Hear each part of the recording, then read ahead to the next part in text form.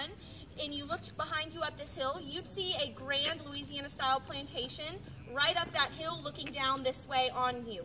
All of the trees and shrubs you see around you were gone. This area was completely clear-cut, and you could see for miles around. And if you turned this direction and looked over here, you'd see the various mills and the creek running through, and a 60-acre mill pond over here.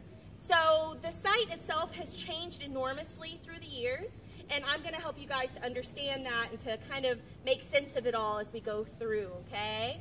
So the Civil War in this area was pretty minimal in terms of battles, but the first major skirmish here in this area was the Battle of Santa Rosa Island.